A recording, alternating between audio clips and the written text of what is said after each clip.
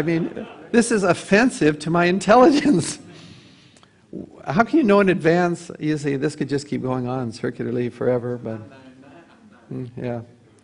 Okay, more information you can find at the Journal of 9/11 Studies, and here's some of the authors, as well as, of course, in these peer-reviewed established publications. Now, red and gray chips, a lot of fun stuff to talk about, but it's scientifically fun.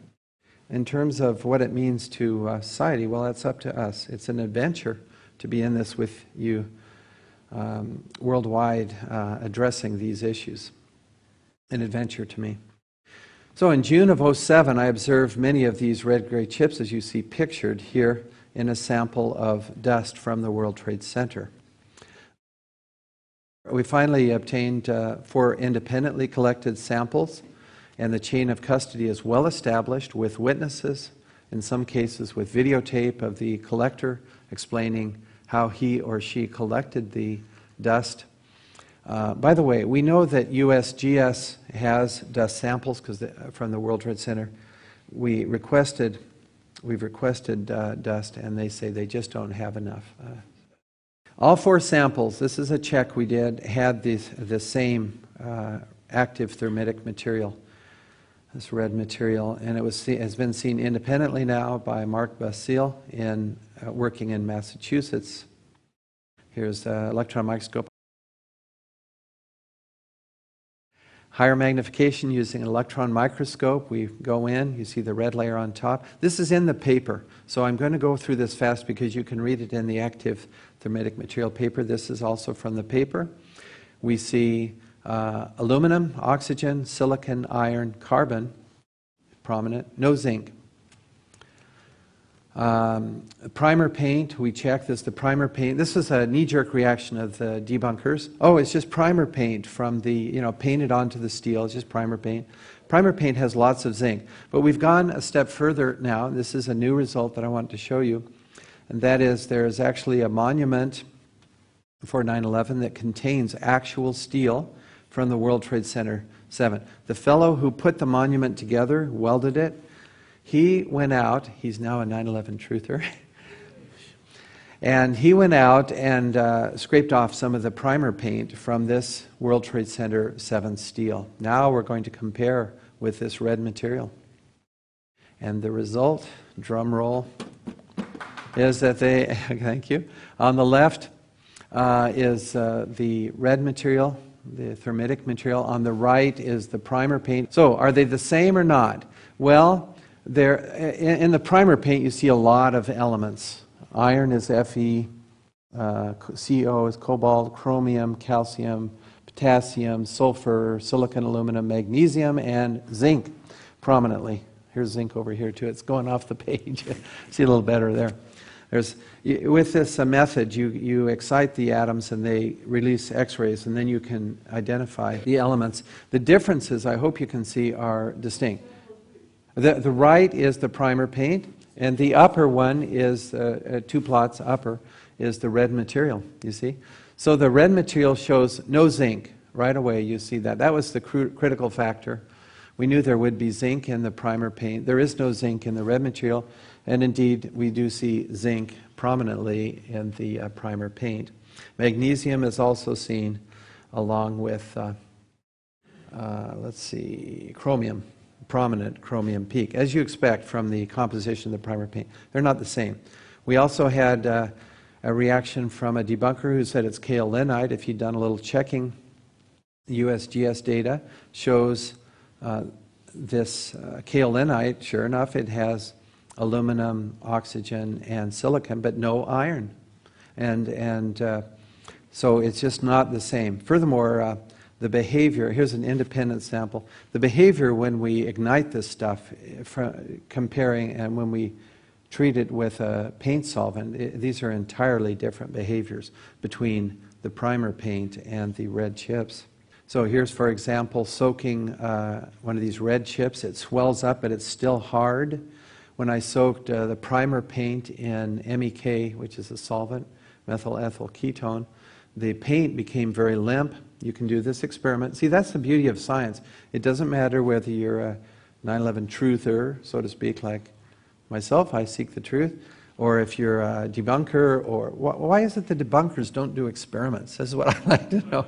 You know, you can do the experiment, it doesn't matter what your biases are. That's science, right? And when you do the experiment, then you publish, and somebody who wants to challenge you, he might be an atheist from, I don't know, it doesn't matter. You do the experiment, you get the same result. You see, that's the beauty of science. And then you find out facts that way.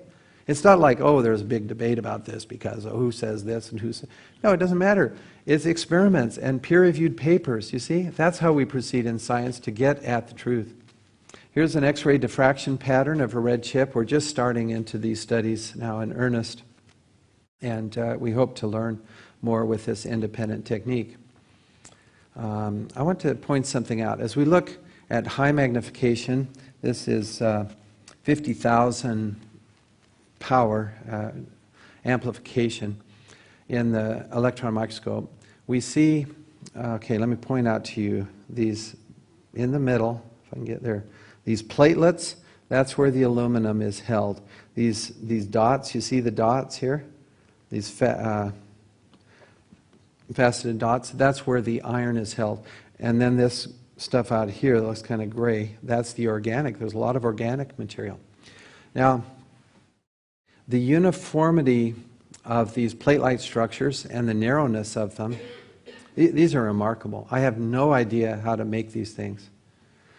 And by the way, the aluminum we can separate from the silicon using MEK, so it's a very interesting material. The iron oxide, these ultrafine faceted grains, plus the organic matrix. This is not building stuff that just falls down and makes this wonderful nanothermite. I've heard that argument. I think, have you read the paper? Do you know how complex this is? You see, this takes some considerable knowledge, chemistry. In fact, we have a couple of chemists on our scientific team, and we have not been able to make this stuff. We don't even know how to do these. See, aluminum oxidizes very quickly. Somehow this silicon layer has passivated the aluminum. That means it makes it insensitive to the oxygen in the air, so that in this matrix it is preserved so that, 8 years after the event, this stuff still blows up when we cause it to react. You see, we've got the flowing material, and we've tried to stabilize the image for you so you can see this molten orange glowing material. There goes off the white wisp, which is, we think, then aluminum oxide. There's an important thing to understand here, and that is thermite, ordinary thermite, which you can buy on eBay, is incendiary. It burns, well, you say slowly, even though it's over in a flash. It's not explosive. It melts through stuff like steel.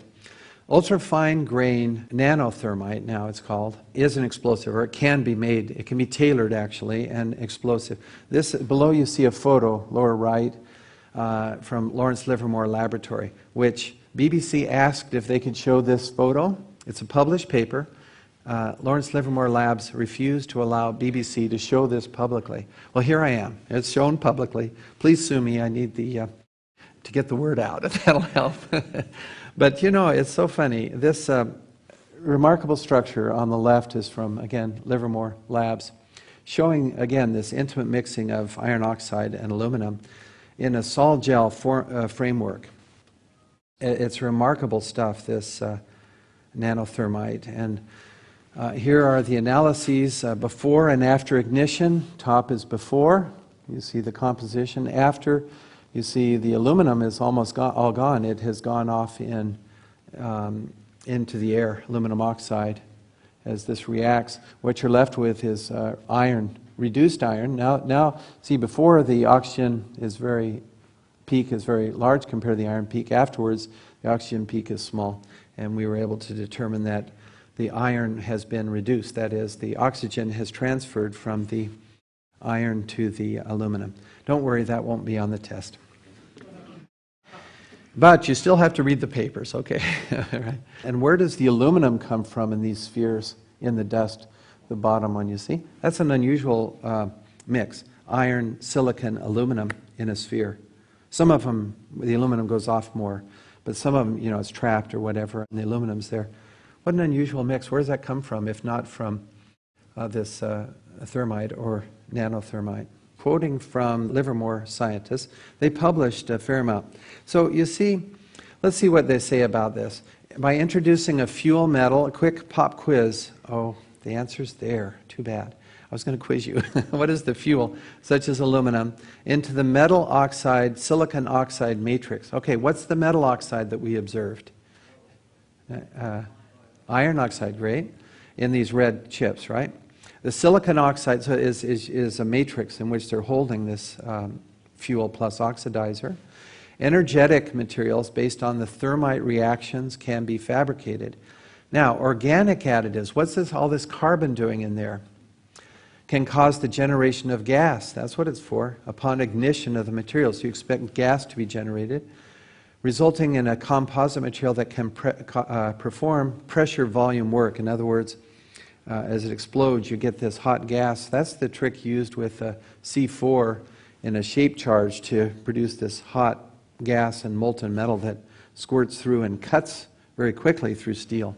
That's the trick. See, when I first saw this stuff, I could not understand what it was because there's silicon, which is not needed, I thought, in thermite, and carbon. What's that for? Well, now I know what the silicon's part of the structure in the sol gel method of formation, and the carbon, the organic, you see, which has carbon, is used to generate gas. It all makes sense now. Now we have to do a comparison as good scientists. These scientists previously have published what happens when nanothermite is ignited. That's the red curve. When we ignite an actual red-gray chip from the World Trade Center dust, we get the blue curve. This is done in a differential scanning calorimeter. Yes, that will be on the quiz. And you see the narrowness of the peak tells you how rapidly, it gives you a good indication of how rapidly the reaction occurs. The height of the peak, or the integrated area, rather, tells you the amount of energy that's released in the reaction.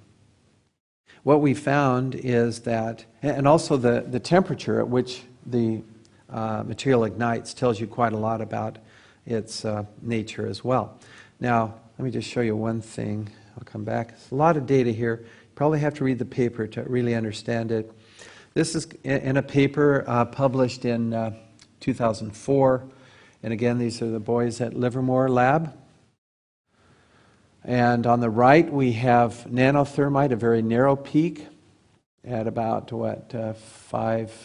I'm saying around 550 centigrade it goes off. The broader peak with ordinary thermite on the left goes off somewhere around 900, 1,000 centigrade, higher temperature. So by going to finer material in the nanothermite, the temperature goes down for ignition and the peak gets narrower. That's what we see with this amazing red material found in the World Trade Center dust, the blue curve. It's very narrow. It goes off rapidly. My friend Dr. Pfeiffer says, yes, it blows up, you know, when he's done a number of these tests. And then the temperature is actually lower than what the Livermore boys did when they did their nanothermite. So that's, you know, it's a very interesting material. Read the paper for more detail on that. Here we go. First time this has ever been shown publicly. This is a red chip at very slow motion going off, very slow motion.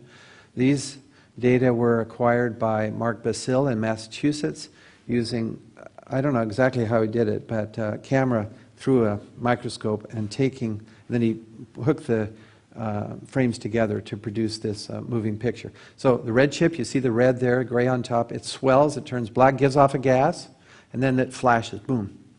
Now if this were confined, that gas might react instead of just going off. That's an experiment I'd like to see, but one more time. And you'll see the red-gray chip very clearly. It's being heated on a stainless steel strip, gas given off, flash goes through very rapidly. Again, this is